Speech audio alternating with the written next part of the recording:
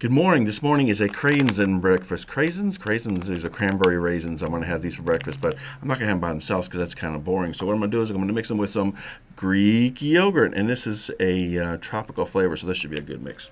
We'll give it a try. All right, so we tear open the top of the 100-calorie tropical mix, and of course it looks like white paste, and we'll give it a little bit of a stir, and there's not much in the bottom because it's the same color as the rest of it. You can't see it, but there you go. And oh, it almost leaked out. That would have been horrible bad.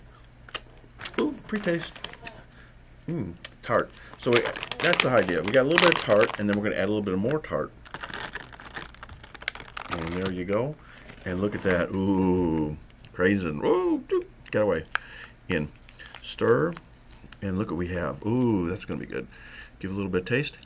So there you go. Ocean spray, raisins, and yogurt for breakfast. Bye.